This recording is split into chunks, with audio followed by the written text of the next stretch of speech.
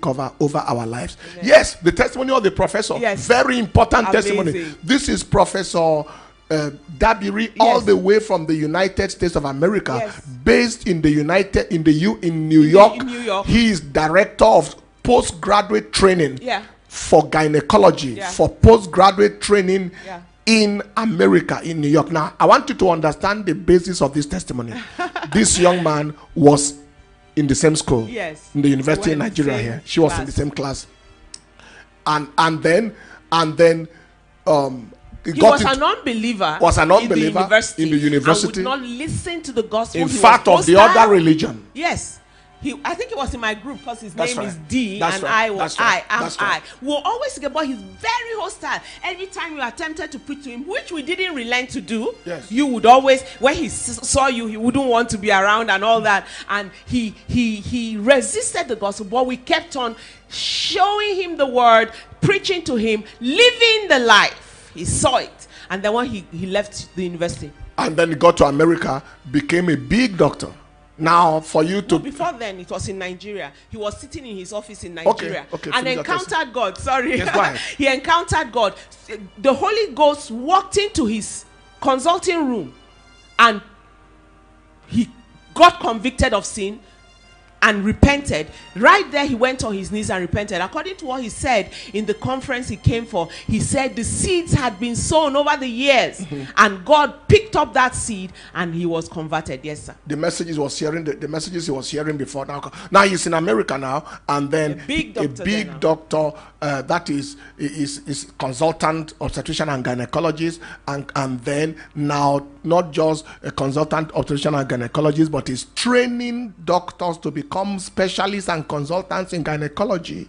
Now, the meaning of that is he is attending to women who need children, attending to all manner of female problems, taking deliveries and helping women to get pregnant and so on. But his own wife was barren for 17 years. Oh, Jesus. In America. In the midst of the most sophisticated technology that there was.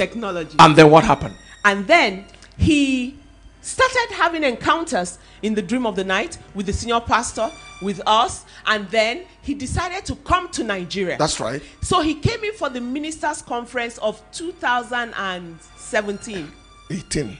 This is 2020. Yes, sir. 18. Okay, 2018. And he came in for the ministers' conference, and when he left America, I was coming, he said, oh God, identify me. Let me be cited and identified. That's right. And he came in, sat in the meeting. He didn't know that anybody will know him. Let me just be identified. That is like God speaks a prophetic word or something, yeah. And while he sat right there, I looked at him and said, is that not so and so person? Dr. Dabiri? Yes, he said, yes, he's the one. Where are you coming from? I came from America. Wow. Right, and that was fulfillment of prophecy for him, number one, that he was identified. Yeah. And after the conference, we had a little chat with him, so very brief. And we asked him, so how's your wife? How are your children? And he said that's one of his major issues. No child. For 17 years. For 17 years. And we said no. And Dr. Enenche told him, you are coming back with twins. Double for your trouble. Double for your trouble. Twins. And so we just declared on him. There wasn't very, very serious prayer. No, declared. It wasn't very. And that was it. He went back to the US. Bam! Is it 2 months? The moment he arrived in the US, the same month his wife took in. His wife took in.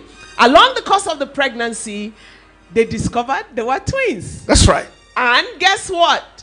She delivered twins, a boy and a girl. The boy is Paul, the girl is Becky.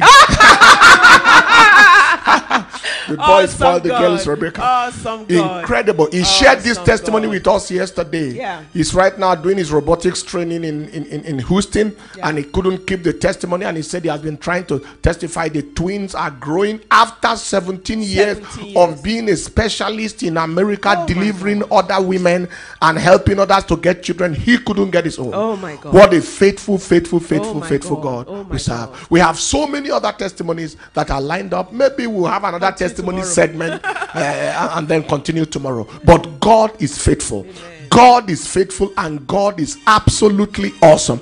Lift up your hands and wherever you are and just thank the Lord for the testimonies, for all that we have received, and for how God is faithful, His mercifulness, His gloriousness, His wonderfulness. Father, we worship you. Father, we worship you. Father, we honor you. We magnify your precious, holy, wonderful name. El Shaddai, Ancient of Days. Thank you, Master.